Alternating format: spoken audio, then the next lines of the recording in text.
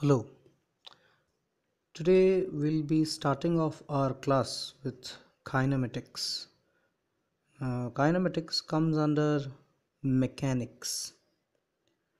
What do you mean by the term mechanics? It's a large branch of study though, mechanics. So, mechanics is just the study of rest or motion of any object. Rest or motion of any object. Now, what kind of object are we speaking about? Object is nothing but matter. Now, we are not dealing with matter right now, but still, what is matter? Anything that has mass and occupies space is known as matter. So, that is a separate thing to be dealt with. So, we are not getting involved into what are matters, that is in the first chapter. So we'll straight away move to mechanics. Mechanics can be segregated or divided to three parts, that is classified to three parts, that is statics, and then the next one is kinematics, that is our topic of discussion, and next is dynamics. Statics, kinematics, and dynamics. These are the three things. So statics, the word means to be at rest. Kinematics means in motion, and dynamics, the third term, deals with the cause of motion, right? And we are more concerned about kinematics. So before moving over to kinematics, this topic, it's a huge scale of study. There's a completely large thing to understand, but we'll be considering a chapter out of it. Our chapter of concern will be motion in a straight line, that is the motion of an object along a straight line. So when we are considering the motion in a straight line, we will be discussing first what is motion, right? So two states are to be dealt with in kinematics. States means we are considering situations. So what are the two types of situations that we will be discussing in kinematics? They are the two, one of the two is rest and the other one is motion. So what are these things? Now, when is a body said to be in a state of rest? Now, if it does not change its position with respect to its immediate surroundings, then it is said to be in a state of rest, as far as the definition goes. Now, what does that mean? It it means that okay, we'll focus on the words right now. Does not change its position with respect to its immediate surroundings. Now, what do you mean by this term surroundings and immediate surroundings? Now, we can take an example over here that I have considered an object, right? And it is surrounded by five other objects, as you can see in the picture. And that circle that I have drawn is the immediate or very close surrounding, and they are having positions R1, R2, R3, R4, and R5. These are the positions of those objects with respect to the surroundings, right? And these positions, if they are not changing, yes, as you can see they have been ticked now, that is R1, R2, R3, R4, and R5. If those positions do not change, whatever happens, may any force, anything is applied, if the positions R1, R2, and up to R5, they do not change in their value, then the objects are said to be in a state of rest with respect to one another. Now these objects, they will be at rest, and the next thing that we consider is an example. If we are considering two people to be seated in their respective seats in a compartment of a moving train, and they do not change their positions, right, then they are said to be in a state of rest with respect to each other. Here the two people that we have considered are the objects, their respective seats are their positions, and the compartment that we are considering is the immediate surrounding that we had discussed previously. So two people or the objects They are the positions are fixed with respect to the immediate surroundings, and hence they can be said to be in a state of rest. Now, just as we can see, obviously, when seen from the platform or from the outside of the compartment, for a person standing on the platform or outside, they are not at rest as the train is moving. But it is outside, and outside is not the immediate surrounding.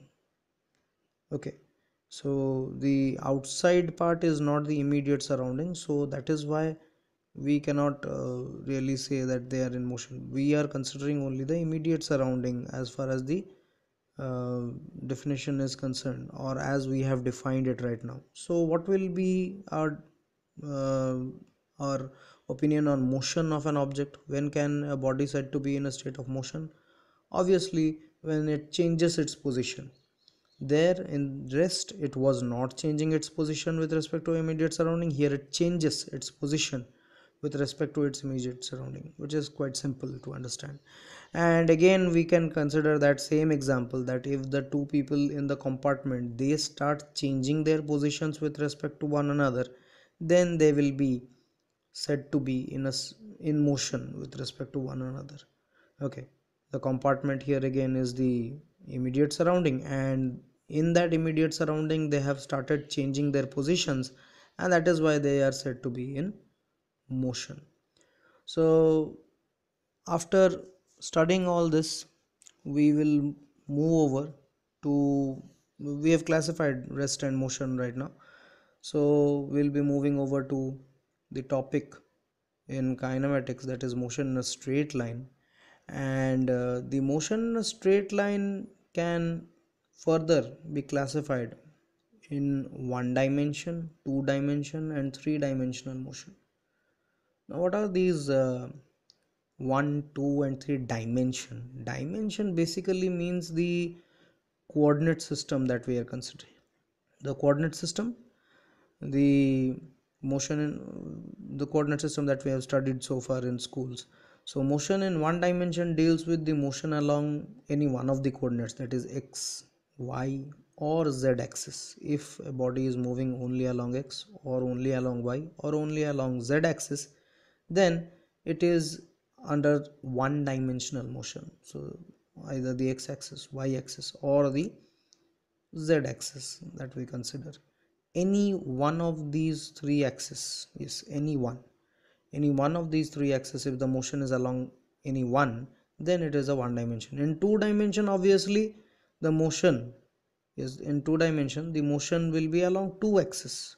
Two axis means either xy, or yz, or zx. So it so because we are considering two axes, they are planes right now. So xy, the plane we can consider xy plane, and if it moves from any object moves from the point 1 to the point 2, then it is moving in the xy plane. And similarly, if we are considering the yz plane, that will come right now. So in the yz plane also, if a body is moving from point 1 to point 2, then it is also a two dimensional motion, where it is moving along the yz plane. And next, the third case that we can consider is the xz plane. So there you can see the x and the z planes, and from the point 1 to the point 2, if an object moves, then it is moving along the zx plane. And the motion is obviously considering two dimensions. So here two dimensions are involved, x and y, y and z, z and x. So these are the basic things that we come across in dimension case. Then we consider the three dimensional motion, that is the 3D as we call it. The three dimensional motion obviously involves all the three axes, the axis that we are considering, that is x, y, and z. X-axis, y-axis, and z-axis put together, this is a 3D or three-dimensional coordinate system. That is our space, the space we live in, it is three-dimensional. Okay, and in that three dimension, if an object starts to move from the point 1 to the point 2, as you can see in the figure, then the motion is a three-dimensional motion. Now, as you can see, I have pointed out the coordinates. Suppose 1 has the coordinate x1, y1 and z1, and 2.2 has the coordinates x2, y2 and z2. So the values of all the three coordinates are changing over here. That is x1, as you can see, the point 1 and the point 2, the motion between that, x1 changes to x2, y1 changes to y2 and z1 changes to z2. Yes, they have been ticked. So all the three things are changing. So what happens in 2D? Only two coordinate values are changing.